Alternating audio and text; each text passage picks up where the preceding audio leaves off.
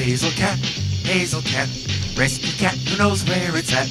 Use a chair for her bed, pair of cymbals by her head. Look out, here comes the Hazelcat. In the interest of fair disclosure and all that, this is another repurposed Rocket Robin Hood episode. Our main man, Mr. Bakshi, seems to have been unusually proud of that show, and after watching a few episodes of it, for the life of me, I cannot figure out why. Oh, isn't it exciting, Peter? Like unwrapping Christmas presents. Yeah, Jackie. Thanks for letting me help you unwrap this stuff. This is the first time in years that anyone's been up here. When my family decided to buy this old house, I could hardly wait to explore it. Peter seems to have given up on blonde, blue-eyed Susan, so now he's going for green-eyed, redhead Jackie. Poor brown-haired, brown-eyed Betty Brant was never seen or heard from again. There were rumors that she was so heartbroken she joined the Foreign Legion. This house used to belong to Professor Smithers, didn't it? Whatever happened to the old bird, anyway? I don't know. No one does. He disappeared 30 years ago, and the house has been empty since. So long before either of you was born. He was an eccentric inventor who never let anybody see what he was doing up here. He was an inventor, and from what I heard, his head was really in a strange place. He never talked about his experiments or allowed anyone up here. I wonder if... Peter! Look at this! What is it? I don't know. Whatever it is, if it's pulsating like that, I'd look at it from a comfortable distance. Peter! Wow! You won't believe this. It looks like some sort of magnet. It's not. This book, Professor Smithers' diary. It's a time machine. That explains why he never let anybody up here. He didn't have time for it. Oh, come on. You're putting me on. Let me see that book. Hey, you're right. But you're just a girl. How did that happen? This is my last entry. I have set the machine to 3 million BC. The door will remain open for any who wish to follow. Why? Why 3 million BC? There were no humans around. Our ancestors had reached the Australopithecus phase and had only recently learned to walk upright, geologically speaking. They wouldn't have any idea what to make of him, even if they did see him. They won't, because our ancestors at that time lived in Africa, not New York. I have already brought back a specimen from the past. It is extremely dangerous. A seed with an incredible rate of growth. It feeds on any sort of energy, and under no circumstances should it be exposed to sunlight. Whoopsie doodle! How fast does this thing grow?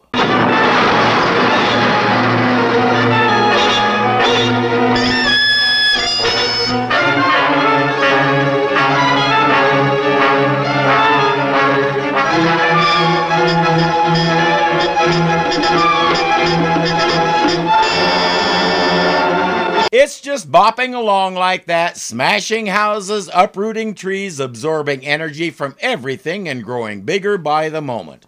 Now what? Got to go back in time and find Smithers. Ask him what to do. But... No time to argue.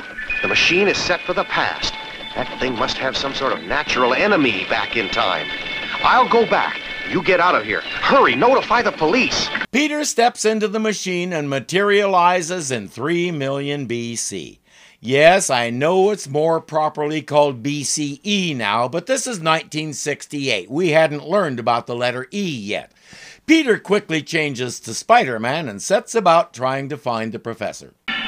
That stone city. Professor Smithers might be there. If he went in there, I doubt there's anything left of him. A giant stone city like that 3 million years ago could only have been built by Cthulhu. Got to stop that thing. Got to get through, or New York's had it. There were frogs in the Miocene epoch, and they were about the same size as the frogs we see today. I couldn't tell you what that thing is. He's going to encounter a couple more weird creatures like that, and I don't get it. In that time period, the most dangerous animal he might run into is a saber-toothed cat or a good-sized bear. Instead, he meets that thing, a giant bug of some kind. with so many options for real critters he could deal with, I don't see any logic to inventing fictional ones that don't fit anything anywhere in the evolutionary timeline. Let's go.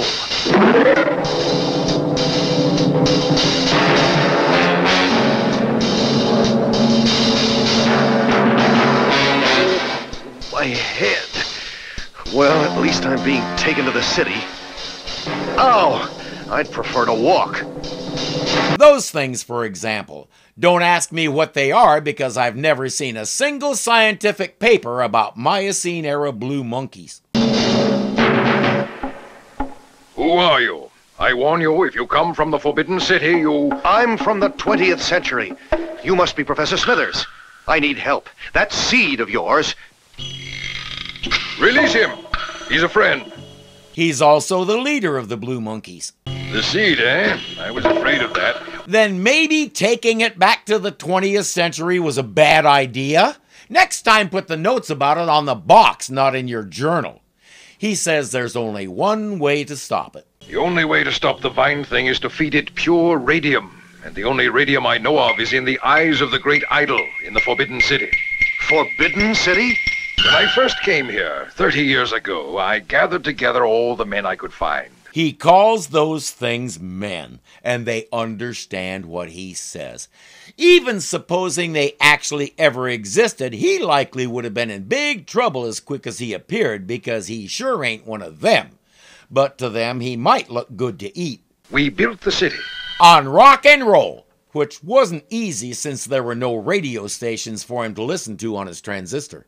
And using the radium gems, which were very abundant in those days, we held off the vines. Radium gives off great amounts of energy. That energy is called radiation, and it's deadly. Ask the radium girls of the early 20th century about the energy it gives off. But prepare yourself for some gruesome images and stories. I guess the blue monkeys are immune to it, and the professor has been around them long enough that he is too now. Anytime we found a fine thing, we fed it the radium gems. The energy was too powerful for the vines to take. They burnt up, all but 2. Soon there were only 2 gems left. We put them in the eyes of the great idol we built. Why did he have them build an idol? And if you're going to introduce religion and an idol to them, you missed a perfect opportunity to make it look like you and get your little slice of immortality. Anyway, with just those 2 gems left, the plants rose up and kicked him and the blue monkeys out of the city. It's theirs now, including the idol. Spiderman will have to invade the city and get the gems. So then these guys will have nothing and the plants win? Now, they feed from the radium gems, but slowly, so that the energy does not harm them. I've got no choice. If you can get the gems, we will be forever in your debt. We want to go back to our city. And if you take their radium, the mutated vine things will wither away. In modern terms, they're addicted to the radiation. Making them go off at cold turkey will destroy them.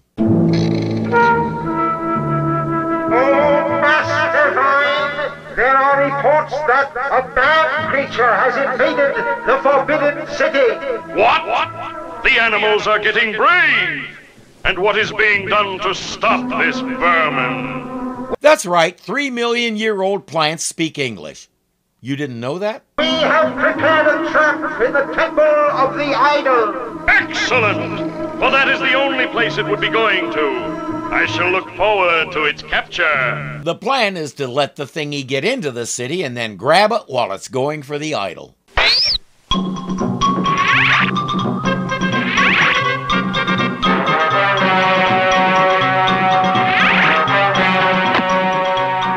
Now to...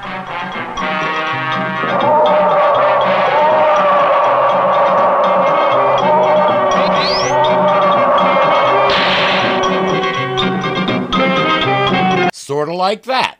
He manages to fight them all off, but they have other ways to nab him.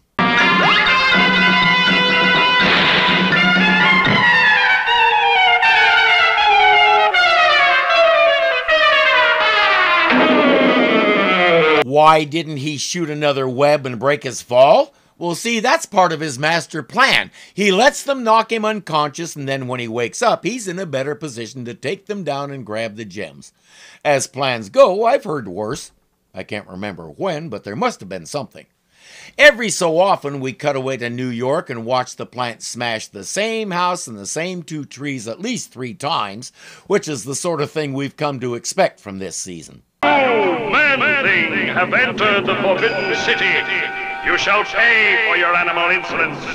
Animals such as you are fit only for the sport of beings of the vine.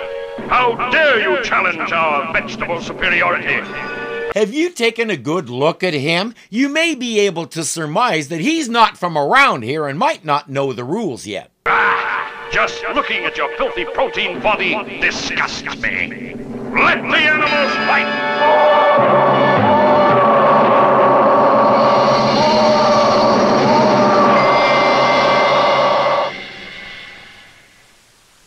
Again, a saber-toothed cat would have been just as formidable a foe, and it would have been believable. It won't take Spidey long to wrap this thing up in some webs and render it immobile without hurting it.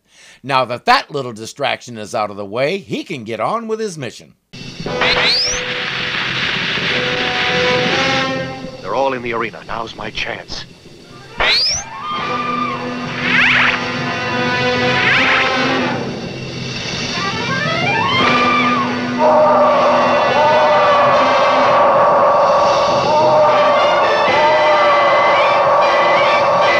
As he swings over them carrying the gems, we see the plants shrivel and wilt until there's almost no trace of them remaining.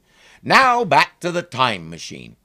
And here's something that's been bugging me throughout the whole thing. Peter keeps fretting about what's happening back in New York, and will he be too late to save the city, and so on and so on. And doesn't he realize this is a time travel machine? That means he can set it to put him back at the same instant that he left. For that matter, it might cause a time paradox, but he could probably have it send him back to before the plant hatched, and he could stick the radium gems in the box with the seed, and that takes care of that. But when Peter does return to the 20th century, the same amount of time has elapsed as when he was back in the past. This is our teenage scientific genius. Never mind, let's just take care of this thing. I've got the gems. The city is yours. Why you want to stay here is beyond me, but have fun with it.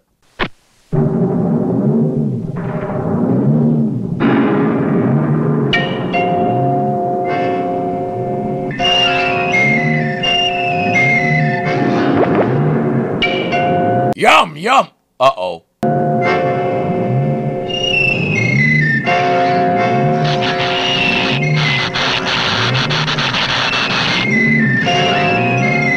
And that takes care of that. It's easy when you know how. Finding out how is the hard part. Then I leapt out of the time machine, and there was Spider-Man. I gave the gems to him, and he saved the city. Oh, Peter, you saved the city, not Spider-Man. He only helped you. You're a hero. Well, I won't argue with you. Is Peter finally going to kiss a girl? Jackie reports that the radium did something to the time machine. It stopped working and nobody knows how to repair it because that plant ate the professor's diary. They can probably get a few bucks for it as scrap metal. Oh, too bad. Now we can never go back and find out how Professor Smithers made out. Maybe we can. Huh? What do you mean? Why don't you come over tonight and help me explore the basement? The basement? If I'm Peter, I say, how about we go see a movie instead? I think it's safer. And it increases his chances of at last getting that kiss.